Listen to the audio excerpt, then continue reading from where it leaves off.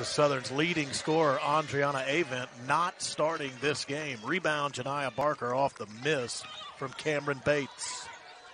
Yeah, Bates got good penetration. I'm sure Coach Taylor's not pleased with it. Janiah Baker's going to go one-on-one down low, and you just see the strength and power. Pull-up jumper from the baseline by Tania Lawson.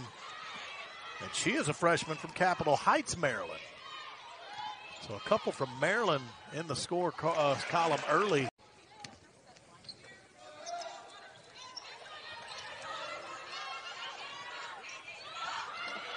Little zone now by Texas State. Now they look like they switch back to man. Barker high off the glass and got it to loose ball on the floor.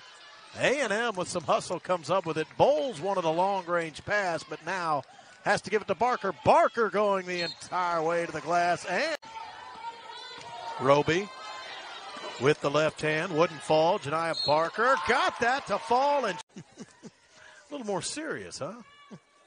Has 10 points, make it 11. That's what happens. I heard someone on the radio early today. They're talking about why do they flop so much? There's 6 minutes left in the game, likely with this Aggie possession. Credit Mackenzie Green for on the switch. Did a nice job on that on the defense on event, which forced that poor shot. Went right back to Barker. Nice step through. Oh boy. Janiah Baker should have probably stayed inside just a second longer to give her time to recover more. She went out to defend that corner shot and what left the player for Texas Southern wide open.